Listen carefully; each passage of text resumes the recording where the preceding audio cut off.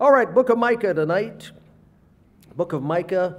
We used to have a lot of these Bible study sessions in our church services, and then we started the Bible school, and that took a lot of the Bible study part of it and moved it to that portion of our ministry, and so now most of what we do on Sundays and Thursdays is preaching, but we're going to do run a lot of references and verses this evening. We have read to you from chapter 2 and chapter 4, prophecies, two separate prophecies.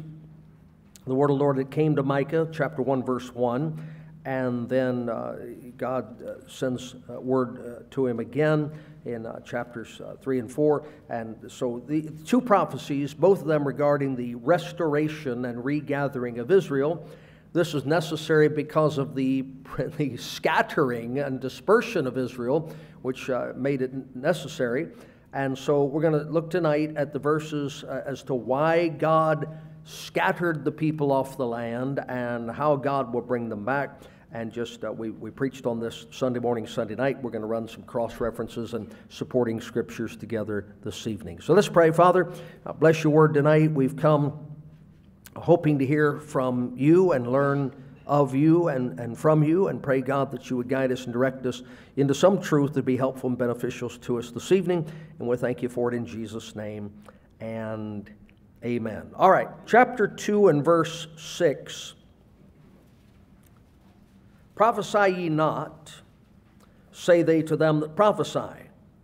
They shall not prophesy to them, that they shall not take shame. So the people are in such a condition that they do not want preachers preaching to them because they want to do what is wrong in the eyes of God without being told it's wrong in the eyes of God, because they don't want to be put to shame by the preaching of the Word of God. You live in a country that is full bore practicing Micah chapter 2 and verse number 5. It is now a shame for you to put someone to shame for their misconduct. The misconduct is not shameful. The person who points out the misconduct is shameful. And the Bible says in chapter 2, verse 6, and the Bible says verse 7, O thou that art named the house of Jacob, is the Spirit of the Lord straitened? Are these his doings? Do not my words do good to him that walketh uprightly? So here's what they've done. Here is the Spirit of the Lord, and the Spirit of the Lord encompasses all of the truth of the Word of God. And these people don't want to walk in all the truth of the Word of God. And so what they've done is they have straightened, put in a straight place. The New Testament used the word constrained the Holy Spirit and said the Holy Spirit is only concerned about these sins. And here's all this righteousness the Holy Spirit calls for, and they narrow the thing down and say, no, the Holy Spirit only calls for this to be righteous.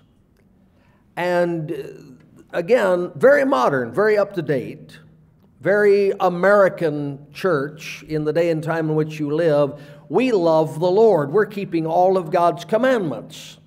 The 4 of them we haven't thrown away.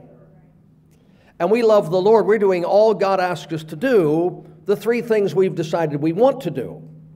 And they've thrown everything else out. I remember speaking with a couple one time, and they attended a church that taught that if you sinned, you lost your salvation. And I started pointing out things in the Bible that they were supposed to do that they weren't doing, and things in the Bible they weren't supposed to do that they were doing. And they told me that their pastor, through much Bible study and prayer, had determined that there were really only 5 sins. And as long as you didn't commit one of those 5 sins, that you wouldn't lose your salvation. Now, what is that? That's a man straightening the Spirit of God, restricting the Spirit of God, so that, yes, indeed, there are things that displease the Lord, but they aren't anything that I would ever do. And most people live by that creed today, whether in the church or out of the church, I cannot tell. And so look with me to Psalm 77. Let's try that one, Psalm number 77. Psalm 77. You want a Holy Spirit that reigns in your conduct. You do not want a Holy Spirit that allows you to rein in His conduct. Psalm 77, verse number 7. Will the Lord cast off forever? And will He be favorable no more? Is His mercy clean gone forever? Doth His promise fail forevermore? Hath God forgotten to be gracious? Hath He in anger shut up His tender mercies? Selah, that's the question that's asked. Think about that. Isaiah 59, let's go there. Isaiah 59.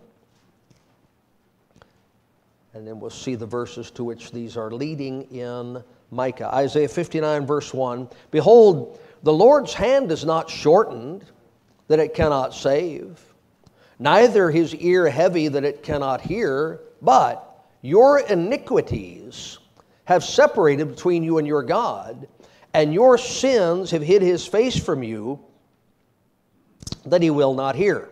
So, back to Micah, coming back to Micah quickly while these verses are still in our minds. The Bible says in verse number 7, O thou that art named the house of Jacob, so they still claim to be the people of God, is the Spirit of the Lord straitened, limited by you? Well, Isaiah would say, no, the arm of the Lord is not shortened. The psalmist said, well, then why is He not saving us? And Isaiah says, because you won't give up your iniquities. And the people in Micah and Isaiah, prophesying the same time period, the people would say to Micah, but our preachers told us we're not sinning. But our preachers told us that we're right with God. And Micah says, and the psalmist says, and Isaiah says, well, then why is God driving you out of your land, which He said He would allow you to dwell in if you did right, and which He said He would drive you out of if you did wrong, because you're doing wrong. And the people begin to whine and post things on Facebook and social media about how hateful and mean-spirited Micah is, and what a bigot he is, and what a legalist he is, and how he just doesn't have any love. And the Lord said, you can keep talking that way all you want. You're going to end up in captivity. You're going to end up in bondage. You're going to end up scattered to the ends of the earth for 2,000 years. You won't be able to set foot in your homeland if you keep that up. And so God answers in verse number 7, as He did in Isaiah, do not my words do good to him that walketh uprightly? So there are blessings of God spelled out in His Word, but there are things that God expects of people in order for them to receive those blessings. And the people in Micah's day had been deceived by their ministers into thinking God had removed the conditions that He placed upon them, but would not remove the blessings. And so when the blessings disappeared, the people are confused because they're still claiming the name of Jacob. They still think they're the people of God, and they're still going to religious services, and yet they've lost the blessing of the Lord upon their lives, and they're confused. They're confused because they put more trust in their lying preachers than they do in the Bible, in the Scriptures, in the Word of God. And you see that happening across our land today. Now, an example of some of their misconduct, look in verse number 8 and 9. Even of late my people is risen up as an enemy. Ye pull off the robe with the garment from them that pass by securely, as men averse from war. The women of my people have ye cast out of their pleasant houses. From their children have ye taken away my glory forever. Now, the reference here to the legal statute is back in Exodus 22, and let's go there, Exodus chapter 22. I think this is the right place.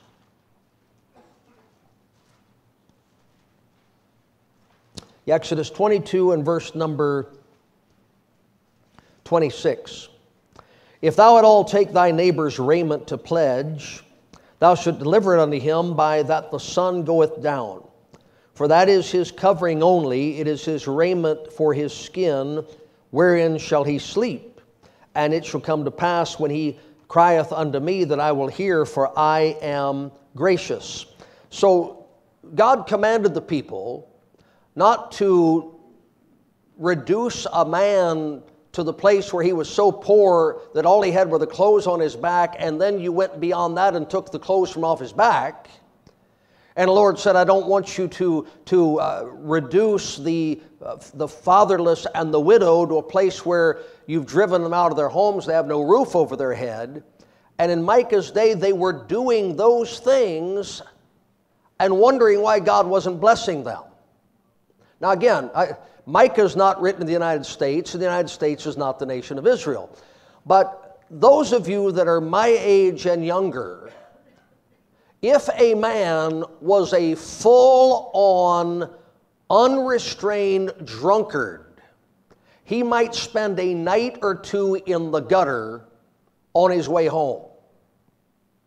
You have lived to see the day in this country when every city and town in America is populated by people who have nothing but the clothes on their back, they have no roof over their head, and no one seems to know how it happened, and no one seems to know how to get out from under that situation. And the Lord says, I'll tell you what your problem is. You keep listening to lying preachers who tell you you're right with God. That's what he said. Now you can say, well, it's a drug problem. You can say it's an economic problem. You can say it's a border problem. You can say it's an overpopulation problem. You can say it's a lack of education problem. You can say it's a bad government problem. Yes, but here's what nobody can say. This is how you fix it.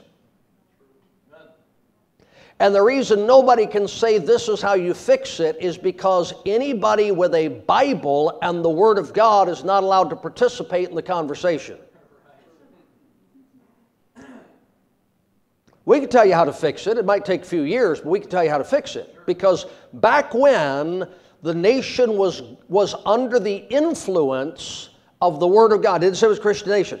When the nation was under the influence of the Word of God, you didn't have this problem.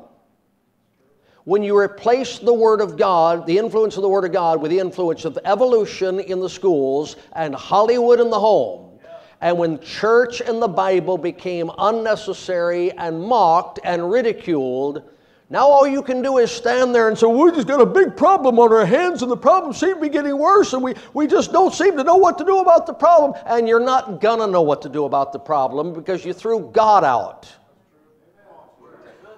And without God, you can hand a guy $20 to buy drugs with. It ain't going to help you and it ain't going to help him. That's a fact. And you're just going to have more and more people without homes and more people without a means to provide for themselves and more people just wandering the streets and living in desolation. And they don't know how to get out of it. Nobody knows how to get them out of it. And it's just a disaster. And the Lord says the problem is you're not right with God and your preachers are lying too when they tell you it's not a spiritual problem, because it is a spiritual problem. That's a fact. There's only one way off drugs, and that's the power of the Holy Ghost. Only one way off the bottle, it's the power of the Holy Ghost. There's only one way out of all these broken homes and busted marriages, and it's the power of the Holy Ghost. And there's only one way out of this perverse confusion on the part of your leaders from the lowest level to the highest level, and that's the Holy Ghost of God and the Word of God, and nobody wants that. Okay, not nobody. Apart from a little group of people like you, it's not welcome. And the Lord says, well, okay, so just keep scratching your heads and wondering what went wrong. Well, take a look at verse number 10. How are we doing so far? Arise ye and depart. This is real interesting here. Arise ye and depart, for this is not your rest. Because it is polluted, it shall destroy you, even with a sore destruction. So here's what we covered Sunday morning, Sunday night. God promised land to Abraham, big piece of land, Nile to the Euphrates River, all the way up into modern-day Turkey. What we call the Middle East, all that belongs to Abraham. Then to Isaac, then to Jacob, then to the 12 sons of Jacob, 12 tribes of Israel. That land belongs to them. And you can fight all the wars you want to, and you can sign all the documents you want to, and you can start all the religions you want to. That land belongs to them. God said so. Now, what happened over the centuries is they fell in love with the land, but cared nothing for the God who gave them the land. Their identity became that piece of real estate, not the fact that they belonged to the Lord. And they thought as long as they were in the land, they had rest, And if they weren't in the land, they need to get back to the land, because only then could they have rest. And so God sends this preacher, Micah, and the other prophets, and here's what he says: you may as well pack your bags and leave now, because though you are in the land, you are not in your rest, because I will never let you rest in this land until you acknowledge me as your God, and the proof that you acknowledge me as your God is you will obey the law that I gave you. And to this day, there's been, 10 years here, 20 years there, one king here, one revival there. But by and large, in the 4,500 years since God gave the children of Israel the law and brought them into that land, they couldn't care less what he said. All they want is that land. And when an enemy comes and they think they're going to get driven off the land, all of a sudden they start saying prayers and holding special services, and putting up monuments where the Twin Towers fell and all that kind of stuff. But as soon as the enemy backs off, they just forget all about God. And he said, well, he'll carry him into captivity, and that'll get him right. He carried him into Babylon, and they're down in Babylon marrying Babylonish women and worshiping the false gods of Babylon. Nothing seems to work. And so he says, rise ye depart, this is not your rest. Now, let's look at some references here along these lines. Let's go to Numbers chapter 10. Numbers chapter 10, this is children of Israel wandering in the wilderness between deliverance from Egypt and the promised land. Numbers 10. And verse number 33. And they departed from the mount of the Lord 3 days' journey, and the ark of the covenant of the Lord went before them in the 3 days' journey to search out a resting place for them. So while they're in the wilderness on the way to the promised land, being led by a pillar of cloud by day and a pillar of fire by night, the presence of the Lord going before them in the Ark of the Covenant, or upon the Ark of the Covenant, or with the Ark of the Covenant, what are they seeking? What's God seeking for them? A place of rest. Place of rest. Now, come to Deuteronomy chapter 12. Next book over, Deuteronomy chapter 12.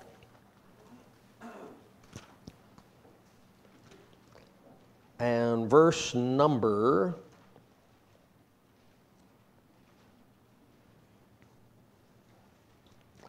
1. These are the statutes and judgments which ye shall observe to do in the land, which the Lord God of thy fathers giveth thee to possess it, all the days that ye live upon the earth. Now, you see the order? Here's the rules when you get the land. What did they want? Forget the rules, just give us the land.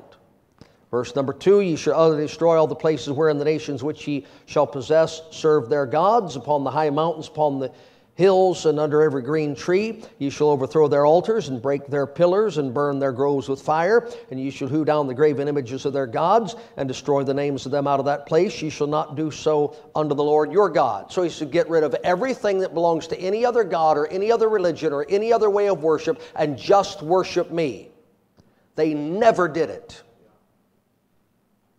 And if they were forced during times of revival by a Josiah or a Hezekiah or a David to clean up their act, as soon as that man died, here comes Solomon building houses of worship for all his heathen wives, and here comes another king right after him to bring all the junk back in. And so look what verse 5 says.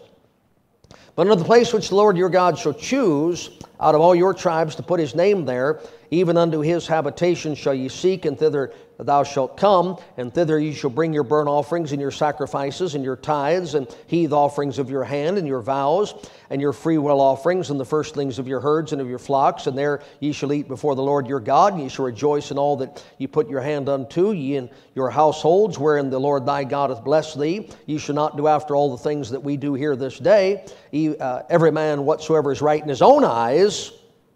For ye are not as yet come to the rest and to the inheritance which the Lord your God giveth you. Now look what he said. We're going to go over Jordan, and we're going to clean that place out, and that'll be your rest if you clean the place out. But if you live over there like you're living over here, you're never going to have any rest. And what do you rebuke them for? Doing what they thought was right instead of what God said was right. See what he told them? You got no rest here. You're wandering around the wilderness. You know why you got no rest here? Because you want to do what's right in your own eyes, not obey the statutes that I wrote for you. And if you get over there in that land and you live over there like you're living over here, you won't have any rest there either. Now, you can enjoy your days and enjoy the works of your hands and enjoy your families and your homes and your property, but only if you obey my commandments. What he said. Now, so what was happening in Micah's day? They were doing what was right in their own eyes, not what God said, but they had ministers encouraging them to sin. How do you feel about it? How did God speak to your heart? Can I say something without saying, this is going to sound like total heresy. It's not total heresy at all.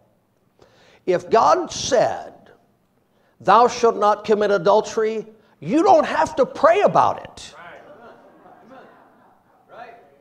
If God said, thou shalt not steal, you don't have to pray about it.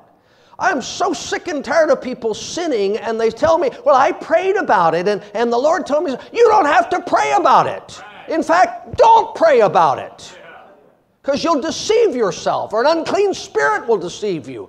If God told you not to do something, there's no need to pray. If God told you to do something, there's no need to pray. The only reason you're praying instead of obeying is you don't want to obey. That's good preaching, preacher. I agree with that. So you got all these preachers, and these people come to the preacher and say, well, I met this woman at work, and I know I'm married and all, but I'm kind of in love with her. And the preacher says, well, how do you feel about it when you talk to God about it? Guy's a devil. That's what Micah's preaching against. Well, I don't go to that church anymore because they were so judgmental and so critical of what I wanted to do. And I found a church now where people really love God, and they love me, and they love my boyfriend, and they love my other boyfriend, and they don't love my ex-husband because he was mean to me when I got my boyfriend. But I just think we just should love. And you've been lied to for so long that you can't even remember the last time somebody told you the truth. And that's what's going on here. So, everybody happy so far? I'm happy. Hope you're happy. Leviticus chapter 18. Let's go there. Leviticus chapter 18. I'm a third of the way through one of 4 pages, if that encourages you.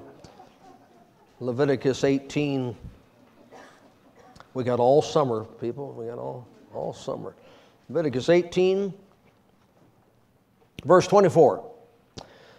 Defile not yourselves in any of these things, for in all these the nations are defiled which I cast out before you, and the land is defiled. Therefore I do visit the iniquity thereof upon it, and the land itself vomiteth out her inhabitants. And we won't read the chapter, but what the Canaanites were engaged in is pretty much all the sexual deviance that your country today is embracing and involved in. And so the Lord said to the children of Israel, here, look, you see those people? I'm going to drive them off that land because of the evil things they're doing. And I'm going to put you in that land. And if you start doing what they were doing, do you think I'm going to treat you any differently? I will drive you off the land just like I drove them off the land. Now, this is a good time to say something I've been wanting to say for a long time. If you don't understand from the Bible that Israel is a nation from Abraham, Isaac, and Jacob, and the church is born-again people who trusted Jesus Christ their Savior, here's what you're going to do. You're going to think that the church, your church, is Israel. And you're going to get, for example, you're going to get on boats and come to the New World and drive the people off the land or enslave them or disease them or try to exterminate them because they're Canaanites. And what makes you think they're Canaanites? Well, because contrary to what you saw in the Disney movies and learned in the public school, they are a really vile bunch of sexual deviants whose tribes never get beyond 1,000 or 5,000 at the most, because what they do for fun is not play football or basketball. They have wars. And they torture each other and scalp each other and kill each other. So if you were Christians, you would come over here and win them to Jesus Christ. But if you were Calvinists or Papists or Protestants who thought you were Old Testament Israel, you would come over here and try to kill all of them and take their land. You would enslave some that didn't look like you, because after all, you're the chosen race. And 200, 300, 400, 500 years later, we'd still be having to tell people on Church Street in Orlando and the boardwalk in Daytona Beach, being white doesn't make you a Jew, you moron. Two entirely different groups of people. And we still have to apologize when we witness to people because they think Christianity brought slaves to America. No, people that thought they were Israel and Christians at the same time found some stuff in the Old Testament about enslaving people that came from Ham. You bunch of dummies. You make it so difficult for people to witness to the lost. Well, you know, the Christians did this in the Crusades. And no, the Catholic Church did that because they thought they were Israel and wanted their land back. It was never their land to start with. You bunch of dummies. It's frustrating. We get blamed for stuff, and we're the only ones that never did it. Bible-believing Christians never did that stuff. Catholics get away with it, and the Protestants get away with it, and we get blamed for it. How's that? The Baptists never formed an army and said, let's go kill everybody that doesn't look like us, and let's go take territory and land. That's the Pope, the church that never excommunicated Hitler. All those Nazis were Roman Catholics. Mussolini's Roman Catholic. None of them ever got excommunicated. Local priests might say they can't have communion, but all they got to do is get on a plane and fly over to the Vatican. The Pope will give them communion. Nothing changes, people. Nothing changes. But just stick with the Bible. It'll always come back around every time. All right, so look what he says. Leviticus 18, is that where we are? Sorry, moms, you're going to have to go home now and go through the whole dummy thing. And we don't call people dummies. And just say, son, pray that God will call you to preach, and then you'll be able to say it. Verse 26, ye shall therefore keep my statutes and my judgments, and shall not commit any of these abominations, neither any of your own nation, nor any stranger that sojourneth among you.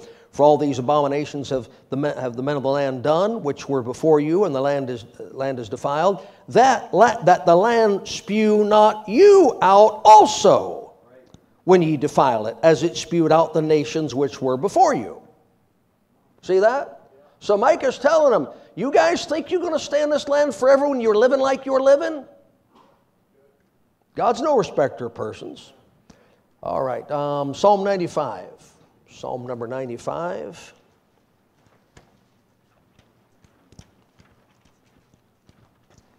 Psalm 95.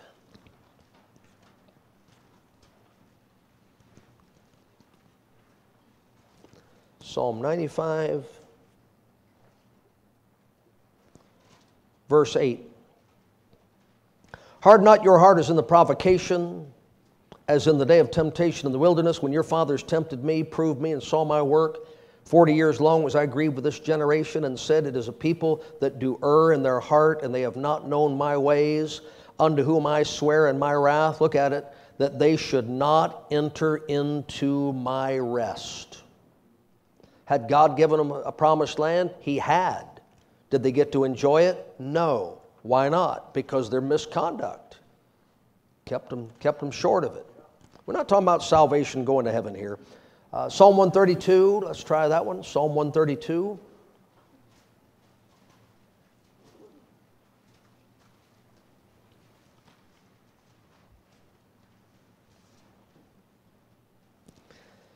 And verse number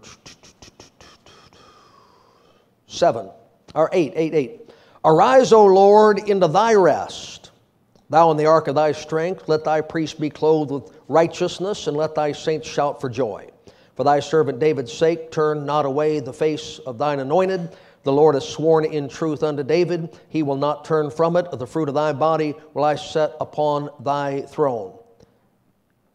That's in Micah 5. We're going to talk about that, Lord willing, on Sunday morning. It all matches up. If thy children will keep my covenant, and my testimony that I should teach them, their children shall also sit upon thy throne forevermore. For the Lord hath chosen Zion, he desired it for his habitation. This is my rest forever. Here will I dwell, for I have desired it. So, see what they do? God says, that's the place where I'm going to rest. Forever. But they skipped over the whole part about, in the meantime, if you're righteous, I'll let you rest there, and if you're not righteous, I'll throw you out, because I'm not going to sit around here in the midst of all this unrighteousness. And this is my land. It's not your land, it's my land. So you want to live here with me, you're going to have to live my way. And that's what we got to in chapter 4 the other night that we're not going to get to tonight, unless you want to stick around a while. And, anyway, so when Christ comes back and sets up his kingdom of righteousness, when sin is not tolerated and not practiced openly, then there will be rest. But until there's righteousness in that land, the Lord's not going to, he's not going to settle down there and stay there. Look at Hebrews chapter 4. Let's go there, Hebrews chapter 4.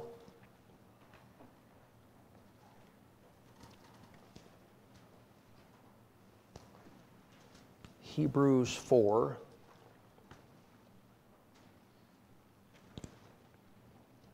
Verse 1. Let us therefore fear, lest the promise being left us of entering into his rest, any of you should seem to come short of it. For unto us was the gospel preached as well as unto them, but the word preached did not profit them, not being mixed with faith in them that heard it. For we which have believed do enter into rest, as he said, as I have sworn in my wrath, if they shall enter into my rest, although the works were finished from the foundation of the world. For he spake in a certain place the seventh day on this wise, and God did rest the seventh day from all his works, and in this place again, if they shall enter into my rest. Seeing therefore, which was hard to see in the verse you just read, seeing therefore it remaineth that some must enter therein, and they to whom it was first preached entered not in because of unbelief, again he limiteth a certain day, saying in David, today, after so long a time as it is said, today, if you will hear his voice, harden not your hearts. For if Jesus had given them rest, then would he not afterward have spoken of another day? There remaineth therefore a rest to the people of God. For he that is entered into his rest, he also has ceased from his own works, as God did from his. Let us labor therefore to enter into that rest, lest any man fall after the same example of unbelief. So stop there for a minute. So children of Israel are in Egypt. Here's a promised land. God says, put the blood of the lamb on the doorpost. They did that. I'll bring you out. He did that. Now let's go to the promised land. They said, no, just cross over and I'll smite all your, no, there's giants over there. We don't want to go. The Lord said, okay, there's a rest, but you're going to wander out here for 40 years until you all die. Not because there wasn't a rest, but because you wouldn't believe me and obey me and enter into that rest. So who did Joshua lead Jesus, Joshua, who did he lead into that rest? 2 people that believed. Everybody else came short of it. Now, the Lord fast forwards. Did you hear the gospel? Oh, yeah. Did you trust the blood of the Lamb? Oh, yeah. Well, not heaven, not heaven. On earth, there is a place of rest that you can enjoy with me if you will obey me. If you won't enter into that rest, you will wander around out here until you die and say, well, this isn't what I thought it was going to be. I mean, the Lord isn't as good as I thought he was going to be. Well, getting saved isn't what all those people said it was. No, you're just trapped in the wilderness because you don't want to obey God. And the people that are obeying him and living by his word, they're sitting over there saying, man, this is great. Why don't you come on over? No, you bunch of fanatics and trying to take away all our fun and all joy. Well, just keep wandering around and dying. That's what he's telling them. So, interesting material there. I think if you don't, we'll move right on here. Micah chapter 2, let's go back there. Micah chapter 2.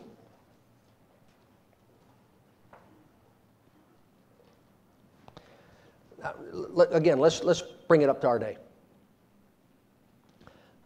I don't recommend you do. I have, briefly, it's all I could take.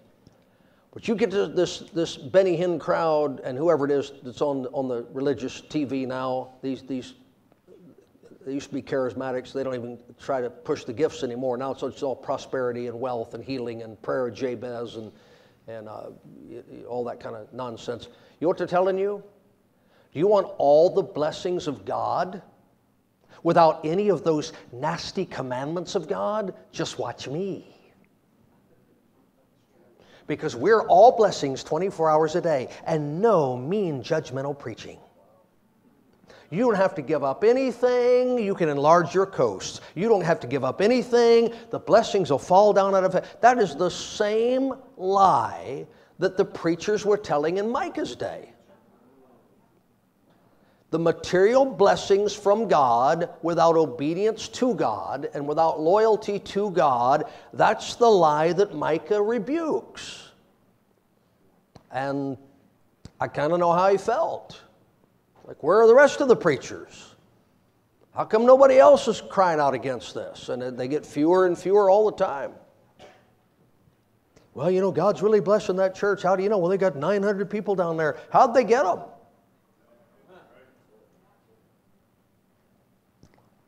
By only telling them what they wanted to hear. Promised land without commandments. Blessing of God and Christ as King without obedience to his majesty.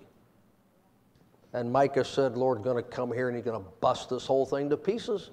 He's going to spew you out. And isn't that what he said in Revelation? You're rich. You're increased with goods, you have need of nothing, you call yourself a church, and Christ is on the outside trying to get in, and God's going to spew you out of his mouth. You are so negative, you are so critical. Have you not seen anything this past week somebody needs to criticize? From a Bible, not from a political standpoint? Well, let's see what else we got here. Verse number 11. If a man walking in the Spirit, see the little s there? And falsehood. So it would be either his own spirit, it's just a human spirit, humanist, or an unclean spirit. It's not the Holy Spirit. Man walking in the Spirit and falsehood do lie, saying, I will prophesy unto thee of wine of strong drink. He shall even be the prophet of this people. Well, let's find a church, honey. You pick one. I picked the last one. Well, no, let's find out what the kids want to go. What a genius. What a genius.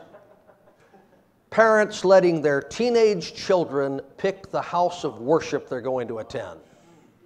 Were you never a teenager? It's amazing people get to be adults and forget what it was like to be a teenager. God's going to give you some one day to remind you.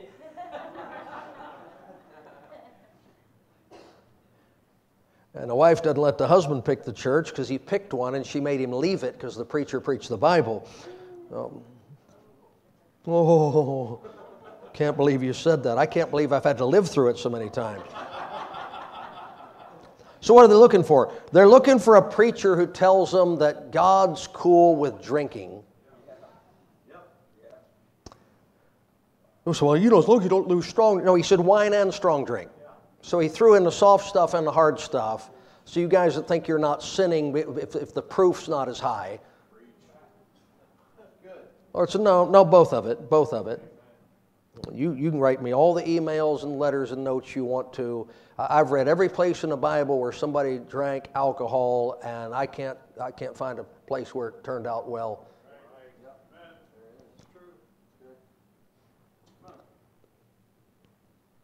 God saved Noah from a flood. And about half a gallon is all it took for him to ruin his home and his family. That's something, ain't it? Enough water to cover the earth 15 cubits higher than the highest mountain didn't mess up Noah and his family. But a couple of bottles of booze was all it took.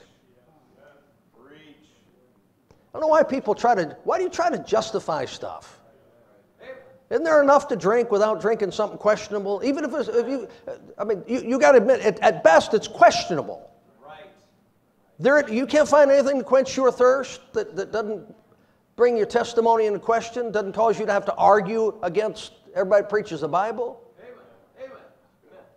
Why would you do that? Well, Jesus said water and wine. Okay, and you get up there, he's serving booze, you drink it there. Down here, he said not to look at it. That's what he said. All right. Anyway, but if they can find a lying preacher, verse number 6, and a drinking preacher, verse number 11, he shall even be the prophet of this people. So sinners are looking for preachers who won't condemn, find fault with, criticize, preach against their sins.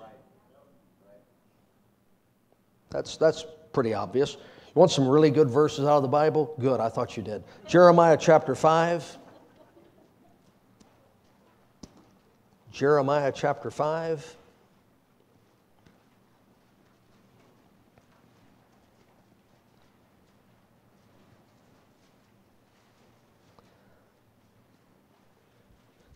Check this out, as they say down at the library. Verse 30. Jeremiah 5, verse number 30. A wonderful and horrible thing is committed in the land. Wonderful, that means, whoa, look at that. Horrible meaning, I wish I hadn't seen that. Wonderful and horrible thing is committed in the land. The prophets prophesy falsely. That's bad. And the priests bear rule by their means. That means the church, the denomination, they just make up the rules. They don't go by God's word. They just make up their own rules. And my people love to have it so. Lord said, I am amazed. My land, my nation, my people. And they want a preacher that doesn't tell the truth. And they want a church, a religion that just makes up junk because they don't want to go by the Bible. And the Lord says, and what will you do in the end thereof? I don't know where America's headed because America's not Israel and Jeremiah's not written to America. But if God sacked his own chosen people for doing that stuff, you better be real concerned about where your country's headed. Ezekiel 13. Ezekiel chapter 13. So here's what happens. It wouldn't happen here, but it happens other places. I go place and I preach stuff like this, and people say, "Oh, that's such a downer. That's so depressing. That makes me feel so bad." And then they go home and watch news channels, and go home and get on the internet and go to. Well, you know, my sources really tell the truth. Yeah, but they're saying things are wrong. I'm saying things are wrong. I'm telling you how to fix them. They're just telling you how bad it is. Why does preaching depress you and the news doesn't depress you? Why do people hope the preacher doesn't go an hour, but they watch this news stuff all day long? It's bizarre to me. I don't understand it.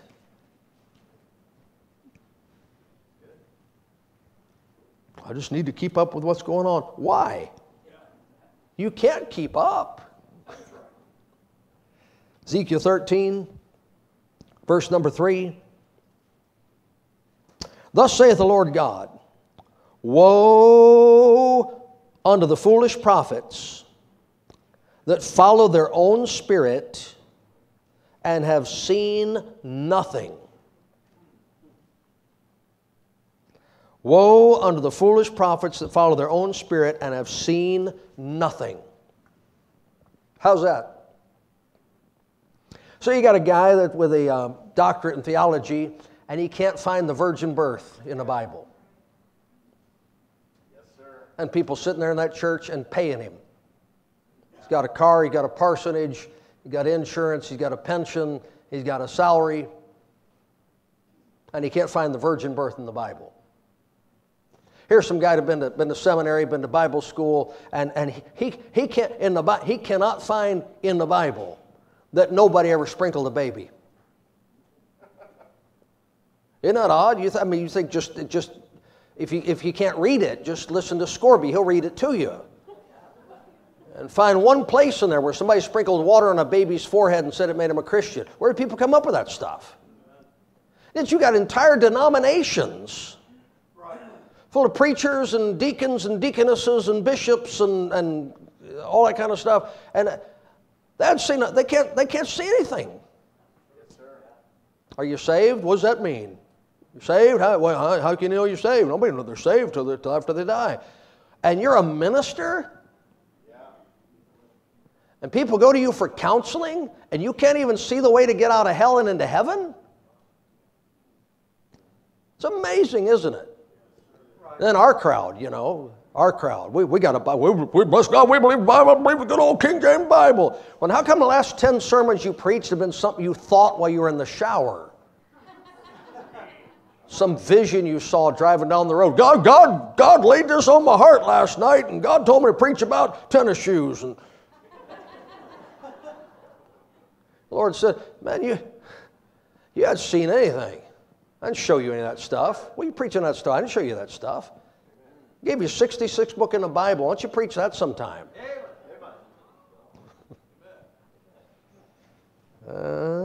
Hosea chapter 9.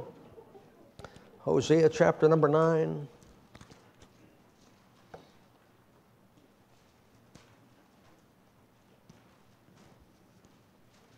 Hosea 9.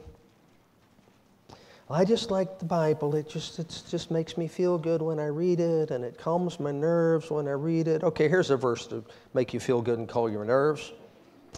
Hosea 9:7. The days of visitation are come. The days of recompense are come. Israel shall know it. The prophet is a fool. The spiritual man is mad for the multitude of thine iniquity and the great hatred. You know what God said the haters are? The preachers and the people that hate the Bible. The fools and the madmen that hate the Word of God. How about that? You know what the Lord says?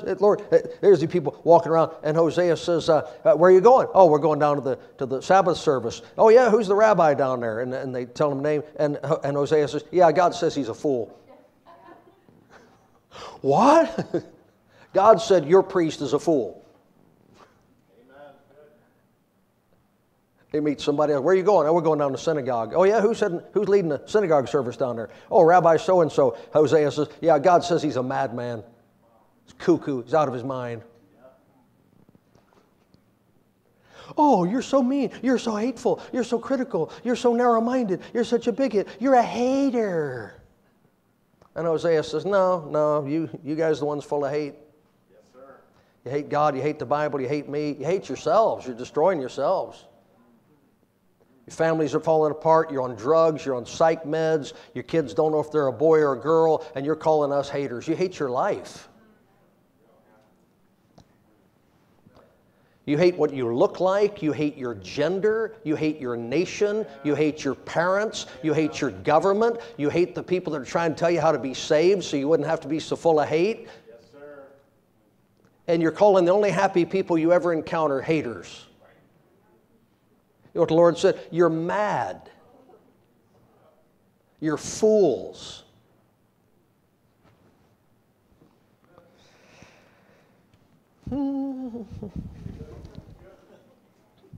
All right, let's see. Come on back to Micah chapter 2. How much more of this? I can go all night. Heart's feeling better, voice is back. Let's just lay the axe to the root of the trees, man. Just chop the thing down, throw it in the fire. Micah chapter 2, verse number 12. Now, look how merciful God is. New paragraph. I will surely assemble, O Jacob, all of thee. I will surely gather the remnant of Israel. I will put them together as the sheep of Basra, as the flock in the midst of their fold. They shall make great noise by reason of the multitude of men. You know what God said? He said, I promised Abraham his children would be as the sand of the sea and the stars of the heaven, and I would bring them into the land that I swear to their fathers, and I would give them the land from the Nile to the Euphrates, all the way up into modern-day Turkey. And I just want you to know, no matter how long you push this back and push it back and push it back, and no matter how difficult you make it on yourselves for century after century after century, I'm going to do it. I'm going to do it. If we have to bury 1,000 generations of rebels, I am not going to give up until I have a remnant in the wilderness of Basra, hidden in the mountains, that will do what I ask them to do, and I will lead them into that land and be their king and sit on that throne. I'll fulfill every one of my promises. You're not going to make a liar out of God. You're just going to miss out on the good stuff.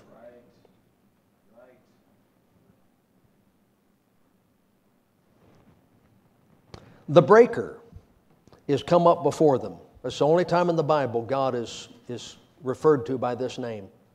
The breakers come up before them. They have broken up and have passed through the gate and are gone out by it, and their king shall pass before them, and the Lord on the head of them. See, what I was going to do is I was going to run through all that negative stuff and then finish up tonight on this really cool stuff about how the Lord is going to break the armies at Megiddo and break the Antichrist and break through the eastern gate and break the stronghold of the Antichrist religion and lead the faithful in and sit on the throne and establish the kingdom. But you guys kept thinking, how much more of this? How much more of this? So we can't do the good part tonight because you fainted by the way, and we'll have to pick up there and do the good stuff next time. But here's what's great about God, and all those passages about rest in Hebrews. Here's what he said: we're going to get there. You want to be part of it or not? If you want to be part of it, you can be. If you don't want to be part of it, I'll spew you out or scatter you or you die in your sins, whatever the case might be. But I'm going to do everything I said I'd do. And I just want to kind of get in and fall in line with the Lord and enjoy all that good stuff. So here's, give me 4 minutes. You know what's over there? Clusters of grapes so large, 2 men with a pole. It takes 2 men with a pole to carry a cluster of grapes. It's a land flowing with milk and honey. That means it's green grass and flowers as far as the eye can see. That's where you get honey. Flowers. fruit trees blossoming. Every man sitting under his vine and sitting under his fig tree. That's what's over there. And the people are dying in the wilderness saying, why can't we drink wine? What's wrong with drinking wine? You will die pouring the last drop out of a bottle when you could sit under a vine and under a fig tree in grass up to your calves. People are so deceived. All these rules, all these commandments, all these regulations. Why can't I do this? Why can't I do that? Okay, end up living in the woods, standing on a corner with a cardboard sign, begging for $20 to feed your addiction, but nobody's going to tell you what to do.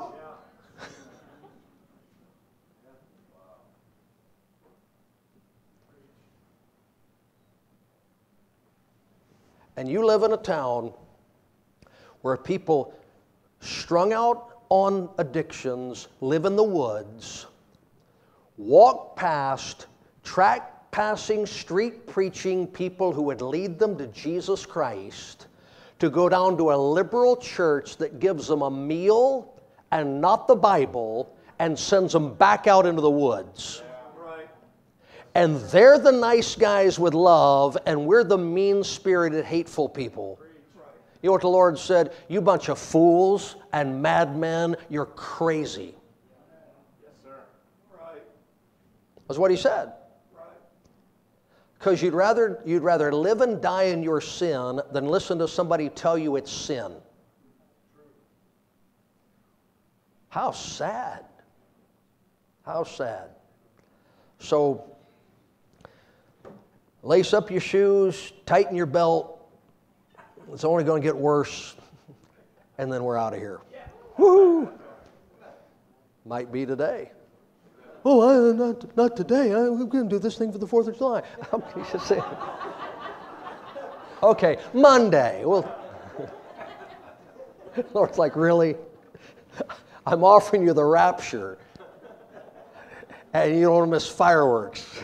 It's like, we come back, I'll show you fireworks like you've never seen. Anyway, that's, all right, so that's, oh, wow, I'm sorry. 1, 2, 3. That's half of 4 pages. I'm not coming back then. Well, I'm not going to tell you when we're going to do the others, so we'll just. All right, Sunday morning, invite a friend, invite a coworker, invite a loved one. We're going to show you from Micah 5, the promise of the virgin birth and the coming of the Messiah into the world to save sinners. It won't be a Christmas message, it'll be a birth of Christ message. The two are different. I never knew that. Well, you've never been to a place like this.